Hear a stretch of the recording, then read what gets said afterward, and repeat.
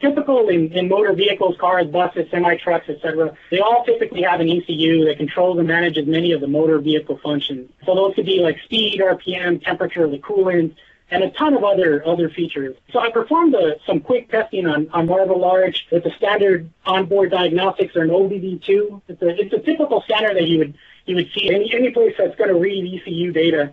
And then I made a homemade Canvas-based ECU simulator. So that's what you see on the left side, the edge data piece. So that's basically a microcontroller running C++, and it's got a Canvas shield on it, and I'm leveraging 2 pins as well as basically a header file that came with the shield. Simulate a lot of these IDs that you would find in a vehicle. And so what I'm doing is I'm running a random number generator for a bunch of fields, and those are basically going from 0 to whatever it is for respective events. So if it's vehicle speed, maybe it's going from 0 to 155. RPM and coolant are basically the same.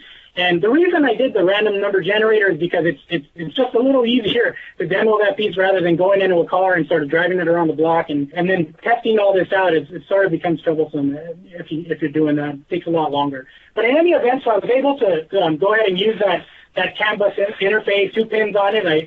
The USB-based dongle that I attached to Ubuntu. Ubuntu's running version 14.04. I'm using the native driver that's been built into the kernel, so I literally just address it with that /dev/tty USB 0. And then I got Node.js framework on it, along with some other packages for the server piece of it and the OBD piece of it. Now, on the application side, basically written a pretty simple JavaScript that takes in the data. And so I know the left image is probably a little difficult to see, but what that's doing is it's just monitoring all of the output. And so what I targeted to start with was simple, just speed, RPM, and coolant temperature.